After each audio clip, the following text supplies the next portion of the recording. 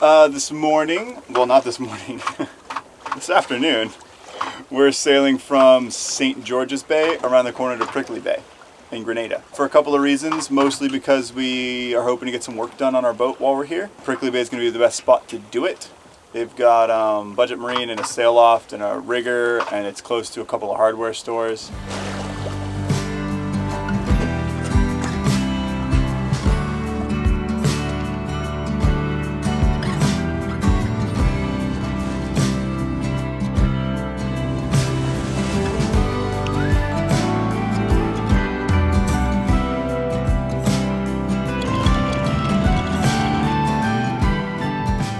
I would call that a successful anchoring mission. Done.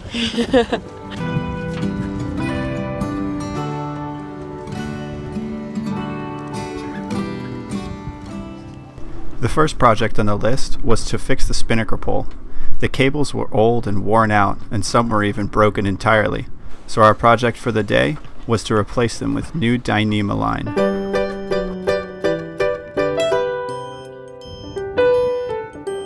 Please. How's that? How long is it gonna take you?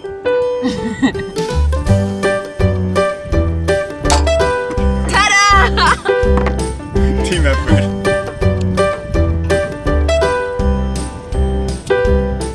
This protects the flame from the wind, otherwise it just goes off. So normally you would get a fid appropriate for the size rope that you're using, but since we don't have a fid, we found out that this little pencil case works just fine. So we're just gonna tuck it in there, and there you have it.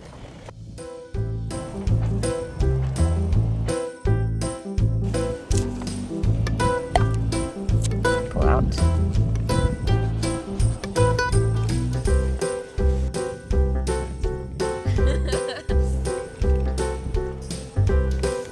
Which one's that? Like your third? That's Fourth? Yeah, that's your my. fourth. This is my third one. Nice. It's my third one. And we got have 2 more to go. 2 more to go. Using Dyneema for the spinnaker pole is probably overkill given the incredible strength of this stuff, but it's always better to be stronger than too weak. Once all the necessary splicing repairs were made, the spinnaker rigging was stronger than ever and ready for some downwind sailing.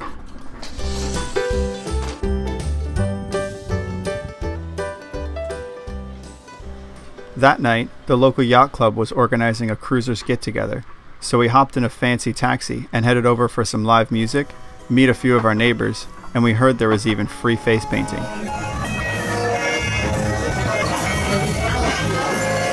want to get my face painted!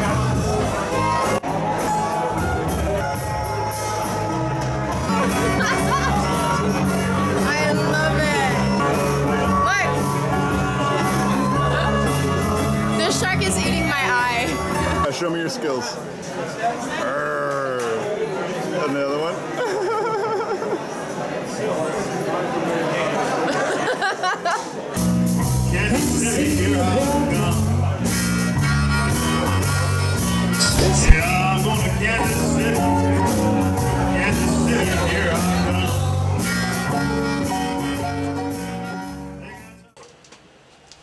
As if splicing isn't difficult enough.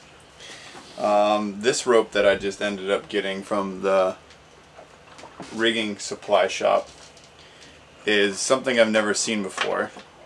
It has like an outer core like double braid, or an outer layer like double braid, but then the core is made up of like another braided strand with a whole bunch of single fibers on the inside of it, which is bizarre. Took me a while to figure out what it was. It's made by a German company and it's called cup rope. And the splicing technique for it is insane because the only information I can find on how to splice it is in German. So I've had to go through and like Google translate the directions, and they're very like terrible English once Google Translate takes hold of it. But luckily there's like some basic sort of diagrams, so between the two I think I'm slowly figuring it out. But it is not easy. So what is the rope for? This is our new topping lift, so that our boom doesn't fall down when we take our sail down. and also so that we can adjust it from like mid-boom, so that when we're running, our topping lift isn't like banging around and hitting the backstay. Germans know how to make things very precisely, and there's not much room for do-it-yourself fids in this splicing technique. Shit. Huh. No, I should have gone in here and come out here rather than going here and come out here.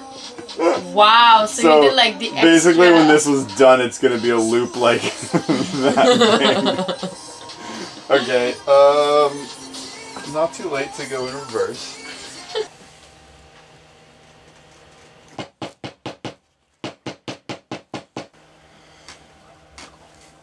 I'm never doing it again. I didn't know that this was the kind of rope I was purchasing. I just asked the guy for like double braid and this is what he gave me. Luckily it's only our topping lift and not like a halyard because it's really weirdly spliced. I don't even know if I follow the directions right.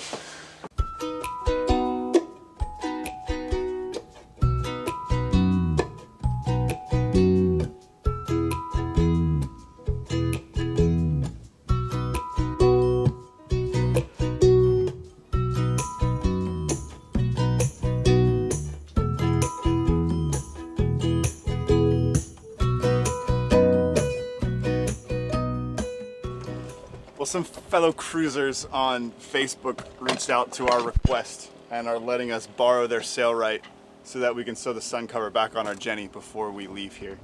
Now we have to figure out how to use it because they've never used it before and we've never used one before.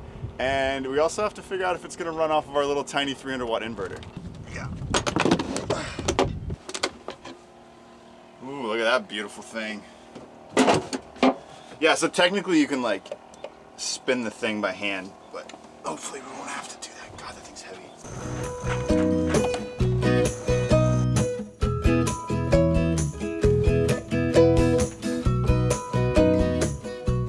Old stitching's coming out because it is old. This sail was made in 2005, so this stitching's already, what is that, 12 years old, which is pretty good.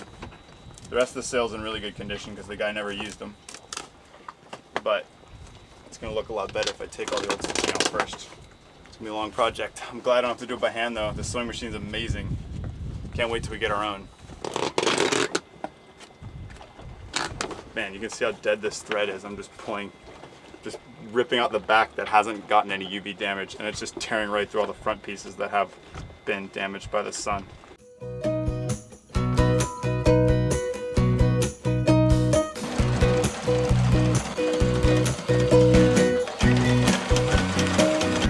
Something that's probably a little bit overkill that I don't think sail lofts do, but I'm going to do anyway, is about every foot or so I'm going to back stitch it once or twice so that if any part of the thread starts to chafe or blow through, it won't like take all the thread with it. It's kind of like ripstop nylon, I guess, where it'll only rip out like a foot of it rather than all of it.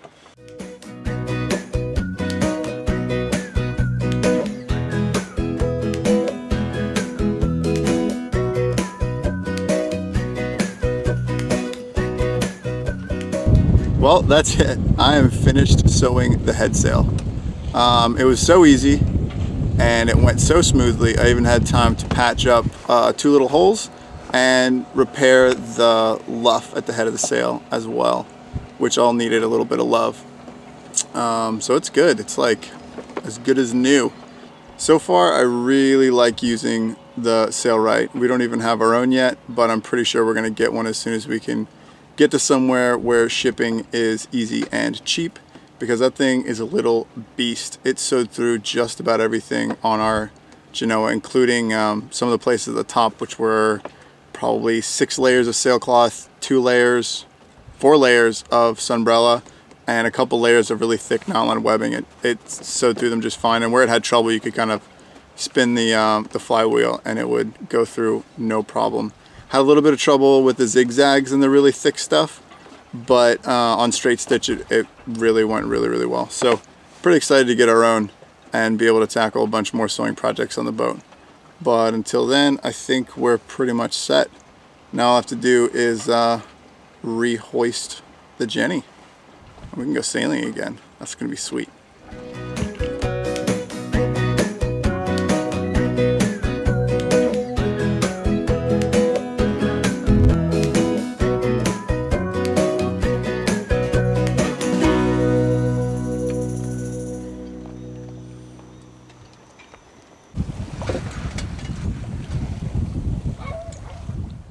After spending about a week in Prickly Bay, we decided to sail back around to St. George's to visit an underwater sculpture park that we had heard about.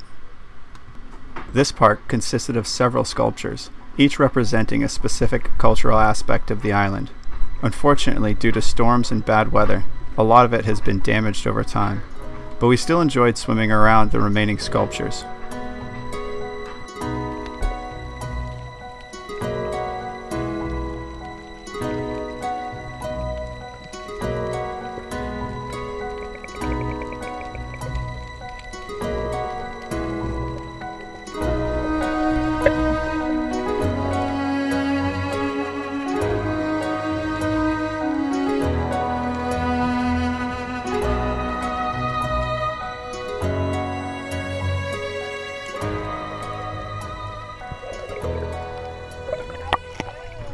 And that afternoon, we were ready to hoist our sails and finally head west, downwind to Bonaire. If it's that comfy the entire time, I could do some work. For the first time on Uma on a passage, I'll be able to open my computer. That does not happen ever. That's awesome. But yeah, so far it's nice. We're going at 4.5, 5 knots. It's kind of light, but I think once we're out of the leeway of the island, it'll pick up. And we'll cruise for 3 days and 5 hours till we make our destination to Bonaire. And we're literally sailing into the sunset.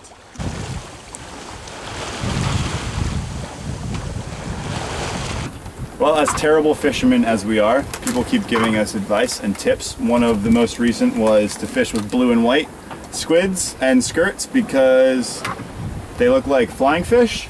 So far we've tried pink and green and orange and that didn't work, so we're going blue and white. Picked these up in Grenada and we're excited to try them. We got the expensive one and the cheap one and we'll see which one works better. Googly. So fancy, even has little googly eyes. We call it Google. Google, alright. This is Google. Bye Google! Geronimo!